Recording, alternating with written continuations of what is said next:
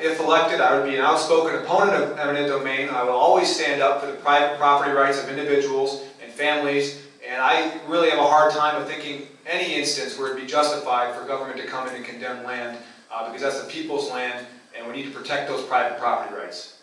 Eminent domain is a very, very hot issue at the State House, with the Rock Island Green Line being proposed to go across the state of Iowa, about through the middle of the state. Now we're about to face the same problems down in this area as a pipeline is coming across.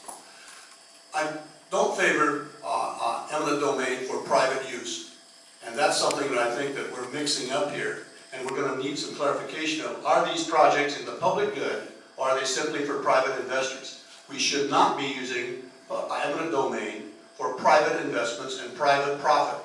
But there are some cases where you need to build a road, you need to build a bridge, but if one person could hold up that whole bridge or that whole road by not having eminent domain for the overall public good, then I think that would be wrong. So I think that the eminent domain laws that we have in Iowa have stood the test of time, and they're working very, very well.